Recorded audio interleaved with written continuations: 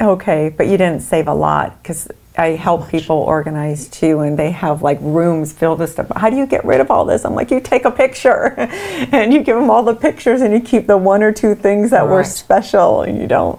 Otherwise, especially you as an actress, or if your husband's in the business, you could collect so much stuff from all. Yeah. Do you do that? I do still need somebody like you, because I just throw it in a box and never look at it. So I do have sort of boxes of junk that. Yeah.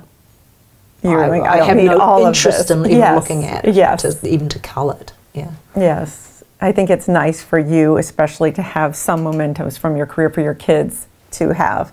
You know, a piece of, you don't need all of it. You don't need all of it. You take pictures of it, have a photo album of everything, and pick 2 or 3 things. And what I like to do is have one bank box for each year, for each person. So this is, you know, especially when the kids are in, you know, grade school or high school, you get one bank box for each year. And is that like a shoebox? Like this, you know, where you put your bank files in. Oh, yeah, you get them at Staples or anything. Yeah, a box like this. Yeah, absolutely. Yeah. And it's just something to say, okay, here's the best stuff of this year. Then they could go through it later when they want. Right. But like for her, it's like, okay, this is what you did in kindergarten. Here were your best little art projects. It would all go in a bank box.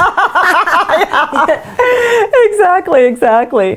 But for you, yeah. So how do you spend your time when you're not acting? What hobbies do you have? I would think somebody like you is somebody who's very conscious socially because of your heart. Yeah, I have no hobbies.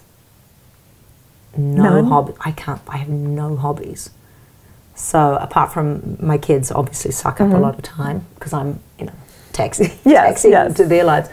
I have no hobbies. So when I'm in New Zealand and there's no work to chase, I have to get busy. I have to busy my mind, otherwise I get doughy, like physically, mentally, and eventually depressed.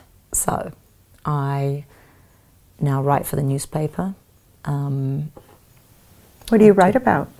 Anything I want to. So the things that are coming out, I've kept it down to writing just once a month, because I don't want to commit my life to that. It's a big life choice, you know, and I think it's changed my interior life writing for the paper, because everything's potentially an article, you know, a column rather. And so I went out with the South Auckland Police and did a visit to recidivous pedophiles in the community. Well, that's interesting. I was very careful not to identify anybody, not to give any physical descriptions or give them names, anything like their own names. In fact, I just called them by initials, which are not even their own. But boy, could I have given really, I could have given incredibly powerful descriptions of these particular gentlemen. Anyway, it was super interesting, but I was still writing in only 800, 900 words. You can't give all sides to an article. You can't research. You can't. There's no way of putting a pretty face on recidivous pedophilia. And I started a conflagration, and I felt like I'd started a witch hunt.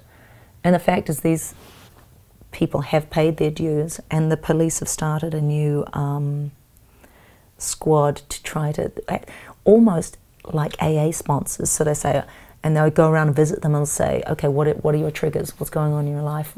What is the family situation? All this stuff. So that if they fear that they're going to reoffend, they can ring up the officer from the squad and go and say, help, I'm going to offend. A 4-year-old just moved in here, and that's my age group, because there's a specific age group that people go for. And the police come in and hook them out of that halfway house immediately, and that child is safe, at least from this chap, you know. It's a very complicated world. It's a very complicated thing to talk about without riling society, because they're so taboo. Anyway, I felt ashamed that I had kind of handed these guys the pitchforks to go after people who admittedly are terribly dangerous, but some of them are trying not to reoffend, if only to keep themselves out of prison. Absolutely. And to have vigilantism going after them or targeting halfway houses. And there are many different types of people in halfway houses. Yes. They can just have, they might have mental illness, they might be just down on their luck temporarily. I felt ashamed. And that's difficult because you realize how powerful you are. Like, people will read my articles.